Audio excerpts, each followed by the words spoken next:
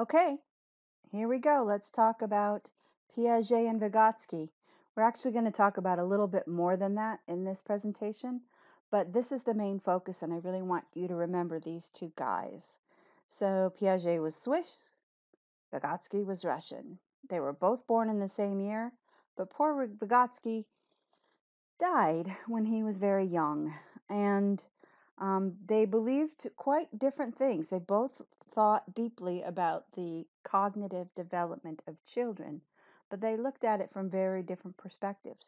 Piaget, he was influential across the whole world this whole time that he was working, but Vygotsky was kind of discovered later. Um, Later when because nobody translated his work from Russia back when during the Cold War when nobody wanted to be reading Russian. Piaget really focused on children as little scientists doing their experiments with their senses on objects, and he was really looking at how children make sense of their outside world by operating and interacting with objects in the world. Whereas Vygotsky really focused on how children made sense of the world by interacting with other people who've already made sense of the world. So, how do I think about the world? I'm going to interact with people who know more than me, and I'm going to take in what they tell me through language, through different tools of the intellect and culture. Let's move on. Here we have Piaget focusing on interaction with objects to facilitate learning, while Vygotsky is says children interact with people to facilitate learning. Piaget says the driver of development is physical maturation itself. Your brain just starts thinking differently over time. Whereas Vygotsky says development is driven by enjoying the company of others, that it's the enjoyment of others that actually drives people to develop. There's a different thinking between the two about language. Piaget says thought drives language. Vygotsky says language drives thought. What that means is, I think, here I am, I'm Piaget, thinking that first I have the thought, and then I search for the words. Whereas Vygotsky says, no way, you don't even have words. Like you don't even have thoughts without words, or they occur in a very different way. And that theory is actually behind some of the idea that behind infantile amnesia, that it becomes very difficult to remember when so much of our memory is based on words, and it's very difficult to remember pre-verbal experiences. The use of private speech, Piaget said that little children in their preschool years are talking to themselves first as they're figuring out the world, and then that speech becomes social speech. Vygotsky says, nope. First, you are engaging in this social speech, and then you turn that social speech and practice it in your private time. So you're sort of working through the meanings that you're gathering from the social world and sort of playing them out in your pretend world. They also think that there are different relationship of biology, whereas biology for Piaget is all about maturing, and as the physiology matures, the quality of thought changes. Whereas Vygotsky said, nope, all of these functions, the elementary functions of learning, are always there. You're born with them, and they're continuously functioning. The processes themselves don't change a lot. It's just the quality of then what you're able to use and learn changes drastically as you accumulate more learning. I will talk about some of the primary processes shortly. Here's a video of Piaget talking about his philosophy that underlies his theory. Both Piaget and Vygotsky believe that knowledge is constructed. I'm going to talk about this in more detail. What do we mean by constructed? It means that it's the idea that there's nothing that we know that was out there waiting to be known. It's that we actually construct what we know through our experiences of encountering different things. So let's go over. I've got a couple of slides of Piaget's core concepts. What is an operation? So much of Piaget's stages have the word operational in them. Like, for example, the stage for the 2 to 7 age frame is the pre-operational stage. This means it's all of the way of thinking during this stage is not yet organized, formal, logical mental processes. That's going to come later. This is the beginning of the use of symbolic function. So you're just now becoming able to use symbols. And what is symbolic function? It's like being able to think of a thing if you can't touch the thing. Maybe you saw the video of the baby in the coconut, and when the baby couldn't see the cucumber under the coconut, the baby thought that it wasn't there. It was just like gone. Um, Symbolic function is being able to go, aha, I have an idea of a cucumber, and somebody can put it under a coconut. And that idea of the thing can continue not only under the coconut, but I can now cast it back in my memory. I can cast forward and imagine eating a cucumber next week. I can think about a cucumber in the next room. So, symbolic thought is I have either a word or a mental image for the thing, and I can manipulate it enough in my mind that I can begin to form operations using this image of the object. The centration is an idea where one aspect of a stimulus is focused on by children in this age group, and other aspects are not.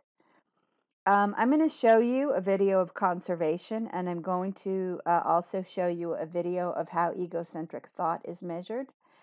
And so I'm just going to move forward into that, and I think I can do it. I think I can do it. Can you look at these two glasses? Do you think that they have the same amount of juice? Do you think they have the same? Okay. Now we're going to pour this juice into this glass.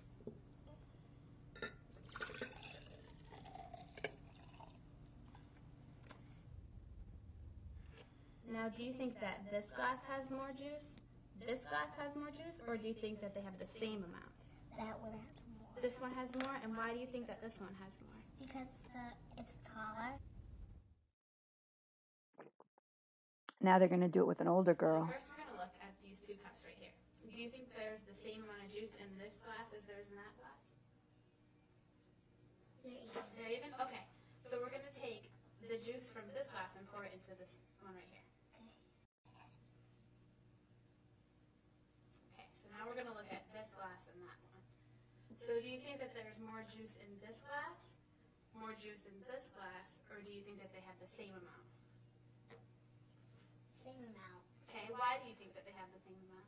Just because this is skinny doesn't mean it's not the same amount. It has the same amount of juice in it, but this one is just wider and this one's skinnier, but they have the same amount of juice in it. Okay, so now I'm going to stop that. I'm going to exit the full screen. I want to make sure that that is totally stopped. And then I'm going to go back here, and I'm going to say a few things about this video. It was very interesting to see how, as she was reasoning out whether or not they had the same amount, she picked up this glass again. And she said, there was almost like you could see the logic, because she knew that it couldn't have magically changed amounts. So she then reasoned, oh, it must look taller because it's skinnier. And if you remember the first little girl, she said, why is this bigger? Because it's taller. And so that's an example of a sort of naive sense of the rules of the world. Because when you're just a little kid, the taller the thing, the bigger the thing. And so anyway, this is an example of conservation, and how younger children aren't able to reason their way through to the fact that this taller glass is actually the same amount of liquid. And now here's a video that shows how they measure egocentric thought. It's also pretty short, and I'm going to play it now. same thing. Can you tell me what you see when you look at it from that stool? An owl. An owl? And him. What is that? A goat. A goat? Yeah. Okay, is there anything else you see? Yeah, right there. Right there, what is that? A tree. A tree. And that's another little tree. Another little tree? Yeah, right. Okay. And can you tell me what I see when I look at this from where I'm sitting right here? Owl. Okay. And a goat. Mm-hmm. And a little tree. And that. And that. So that's a little kid. Okay, so can you tell me what you see from Here's an that older side? kid. A fox and a bone and a volcano and Yeah? a rock and a big fat Christmas tree. Now, Braxton, can you tell me what I see from where I'm sitting? A bird and a river and a volcano and a horsey and a rock and a plant. So let me just cancel that. Let me get out of here. And let me just tell you that the older boy was able to imagine what the researcher could see, because he'd been sitting there over prior and he knew what was on that other side. So he's imagining the view from the researcher's perspective. But the little kid couldn't imagine that the researcher couldn't see what the little kid was seeing. And so this is an example of egocentric thought from Piaget's perspective. Okay. And then there's one more thing.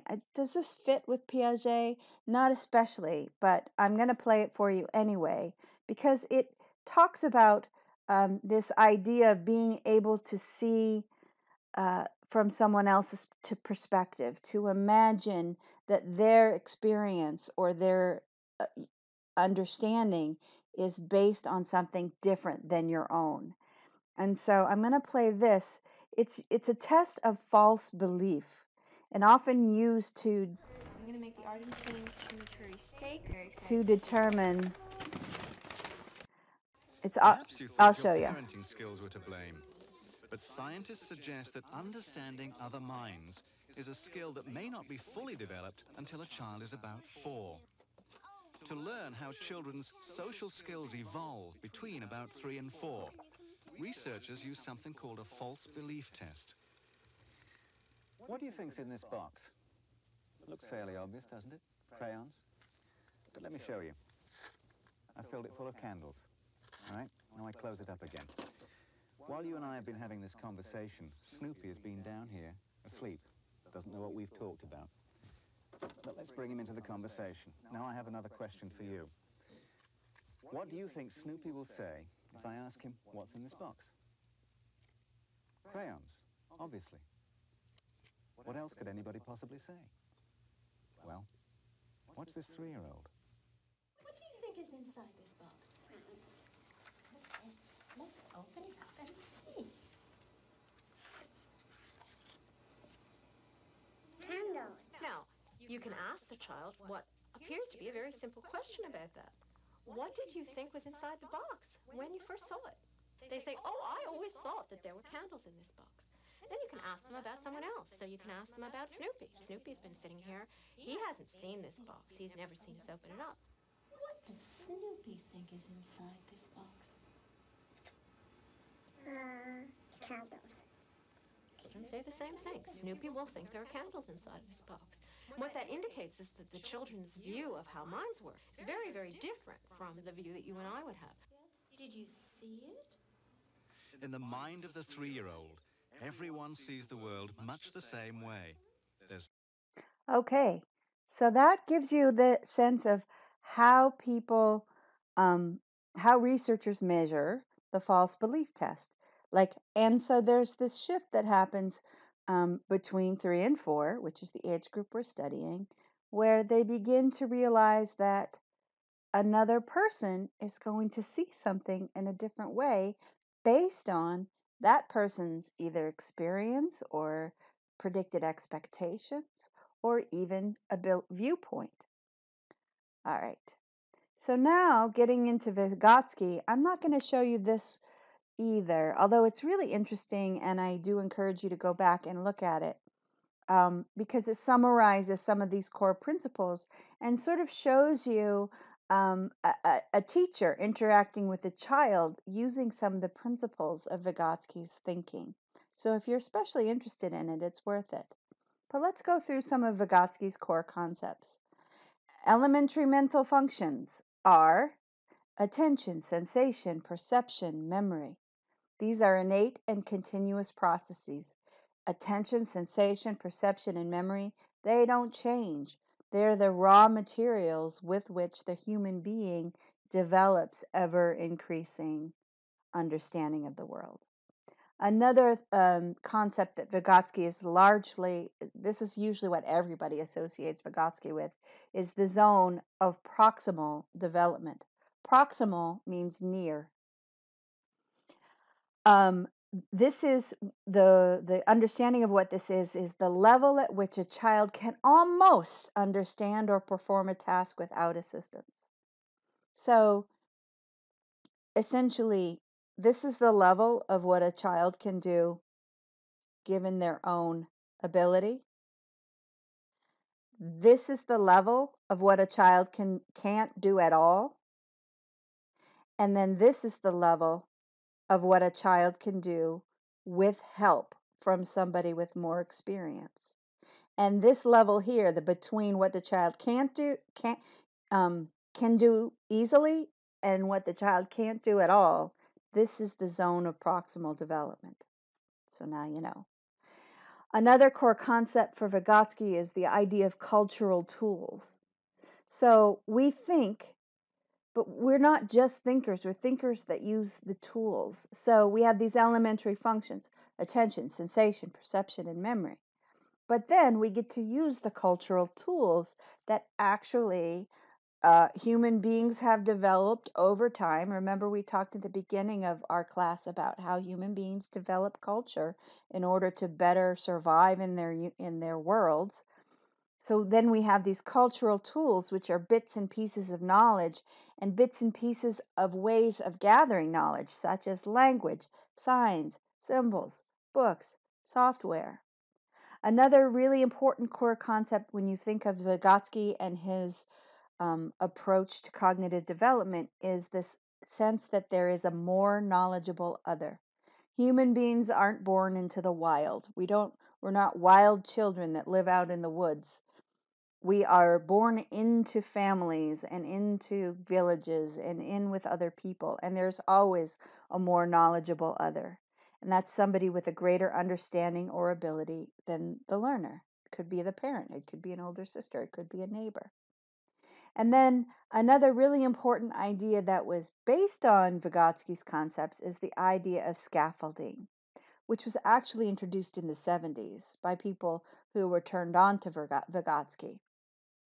And that's when a more knowledgeable other structures a task or learning such that the learner can achieve it on their own. So remember, we have this is what they can do easily, this is what they can't do at all. The more knowledgeable other can structure the tasks so that so they can just do it on their own. And in some ways, my reading guides that I make you do when you do your reading is a scaffold for those of you who are new to being in college. When I do my grad school reading, nobody gives me a reading guide. But what I do know is that when I'm doing this reading, I need to collect the salient points, pull them together, and have them handy so I have a sense of what the most important thing was said in everything that I read. So my giving you these reading guides is essentially a scaffold for the type of reading that you're going to do as you continue your college career. See? Bet you didn't know I thought that way, but oh, this is just another characteristic of the preschool mindset. And I really love it, and we're going to watch it. Because one of the things that happens, so this is a Vygotskian phenomenon. This is how little kids get into this phase. It lasts, I don't know how long it lasts. Maybe I should look it up. It doesn't last forever, but where they ask why, again and again and again. And the thing about that asking why, it's particularly Vygotskian because you can't use your senses or your logic to ask why. You're asking another person. It's assuming that there's a more knowledgeable other that's going to give you an example. And the minute that you get language as as a human being, and you realize the power of being able to ask why, and then being able to get an answer that is at least somewhat satisfactory, you're now like a vacuum cleaner sucking in knowledge from the world by asking this question why. So let's go look at it. I'm going to see. This is one mom who just recorded her daughter's multiple asking why in one given day.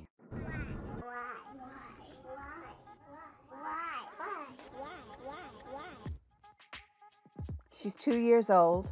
Get up, girl. Why? It's daytime.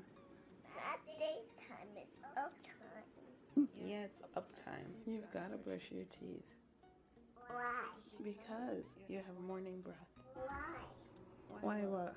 No, kids can't have coffee. Why? Because coffee is for big people. Why? Because little kids can't drink it. It makes you too hyper. Why make me too high? Give me little bit. No. Why? Sound close? Yeah. Why? Because we're going to a sand park and I don't want you to get sand in your butt. Is that on my butt? Yeah. Why? If there was to get dirty? Nope. Why? You my mommy? Yeah. We gotta go potty before we go outside, okay? Why? Because if not, you're gonna go pee-pee in the car. I'm not driving. Why? Because Mama's driving. Why mama's driving? Why don't look like daddy's house? It's the same color like Daddy's house. Why? Because the building is red. Why building is red? Because it's made of bricks. Why made of red? Because bricks hold up well and they don't fall. We're gonna leave soon, okay? Why? Because we've been here for a long time. And it goes on. But I just love this girl and I love this mom. She's so patient. But like this gives you, some of you, if you've raised a child, you know that a lot of children just go through, I don't know, a couple months of just this, why? But she just did such a good job of editing and capturing how often this happens all throughout the day. And really, seeing a video like this is to me, it's like nice anecdotal evidence of Vygotskian's worldview. Like why is she asking why if there isn't a more knowledgeable other there to help her learn? Okay, let's talk a little bit about information processing. When you look at the core concepts of information processing, it's just um, uh, it involves the processes that are present in birth and continuously developing. They look at encoding, storing, and retrieving information. And this one, I guess we're not going to watch it, but again, I like it. I like this as an example of showing how the mother is helping this younger girl learn to count. Well, maybe we're going to watch it anyway. What the heck? Because it's really interesting and it doesn't last long. So this is a game that you can play. And this is an idea of if you wanted to really engage. Remember the counting game that we do? Whoever has the car will count. But once you drive the car to the other person needs to continue counting. Okay? 1, 2, 3, 4, 5, 6, 7, 8, 9, 10.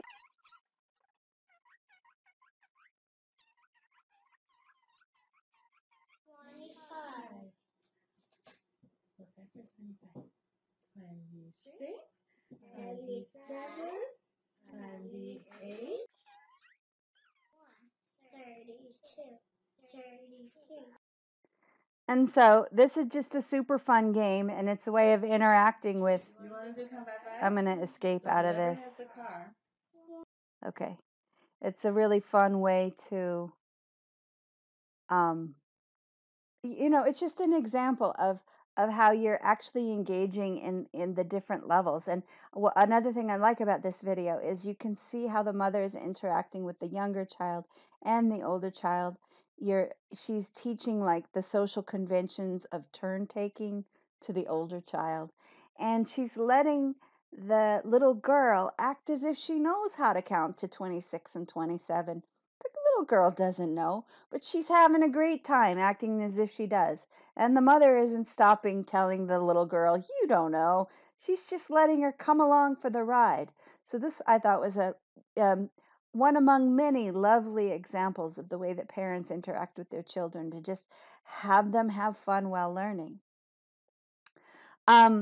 Something just to think about in terms of the cognitive development of preschool children is that there's autobiographical recall differences.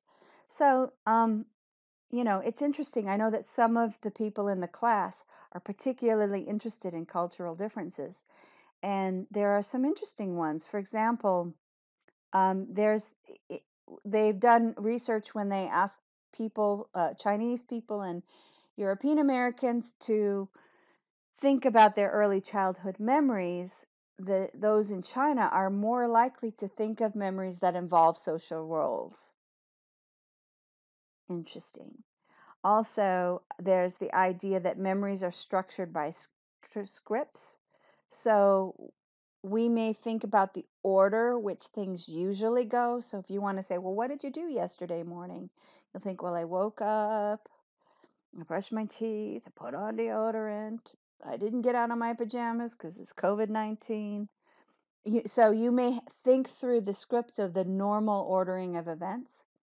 And another thing to be aware of, and we read about this in our book, is to be aware that it's pretty easy to implant false memories into children of this age. They have difficulty determining the difference between fantasy and reality, and if it's vividly pictured, it may be remembered as if it were real. So there's a few tips that can be done if you want to avoid planting a false memory in a child this age. You can play dumb. You can say, "Tell me more about that. I don't understand. Can you explain that in more detail?" You can ask follow-up questions. You can ask for the events to be described, and then what happened, and then what happened. You want to avoid making suggestions. Definitely avoid a rewarding or punishing reaction.